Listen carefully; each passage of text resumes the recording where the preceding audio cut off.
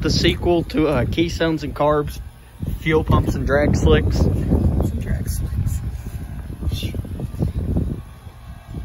Don't question us right now. This is it's a process. It's a process. So I was about to say, technically we're still not done yet. It's like 30 degrees and we're out here recording a video for your all's entertainment. Owen's put the fuel pump on because I'm just the camera guy in this case. That's okay. We're gonna take off the master cylinder. Owen's gonna work on it, but he's not replacing it today. I was about to say, yeah, it's really cold out here right now. Like the wind, I don't know if you all can hear it, but the wind chill's good. Also, I'm turning off your pump. Nope. What'd you say? I was about to say, yeah. We're gonna have to get that re-brought up. Slick was a little low and it kind of lost some air. They're supposed to be tubed, I'm pretty sure. Yeah. And we're not putting tubes in them. At least right now we haven't. Like I said, I was showing you how to do everything the entirely wrong way. With 30 cents in your pocket, I mean, that's... I was about to say, yeah, especially after my job kind of just screwed me over. We love jobs. Yeah, word of the wise, don't ever work at Hendrickson, the trailer place. But yeah, I wonder how many people are gonna flip because now they're seeing, like, I don't want to say rattle can black, but this ain't a very good black engine bay paint job. It's okay. I mean, it's wrong in the first place, but you know. That ain't black. That ain't black. I don't know. I'd say it might just be the light. That's the light. Either that or they didn't spray. I'd say, yeah, that looks almost purple on camera. You guys tell me if that looks purple or black to you. We're colorblind, so we can't think it's blind. We're professionals at determining colors. Oh yeah, leave it to the colorblind people. Just like that green Mustang over there.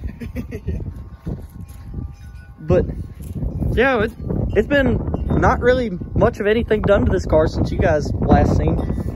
We started talking to a guy out of entire coincidence. There was a fella named Fred on one of the day 2 pages on Facebook. I posted up a photo of this car, thanking everybody for the ad and just kind of showing off the vintage race car.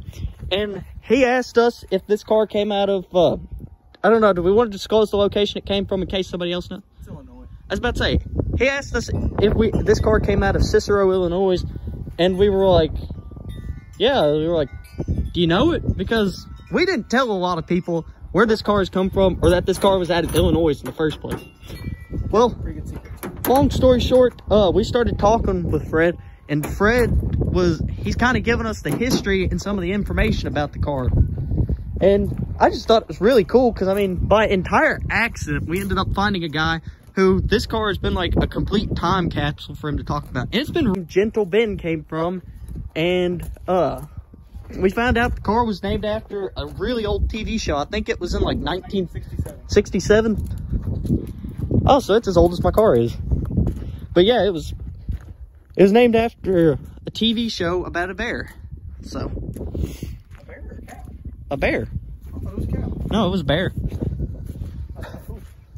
My hands are starting to get cold, so if we end up with like a 4-minute video this time around, we're ending up with a 4-minute video. I can't feel my fingers right now.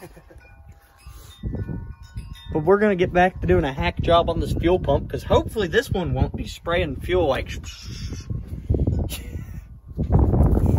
Little bit of information you all didn't know. In that last video, where you saw me walk over, like 3 seconds after that video ended, I swatted my hand and realized it was gas, turned around and went to kill the car, tripped, face planted. It was great. I think you threw the old fuel pump.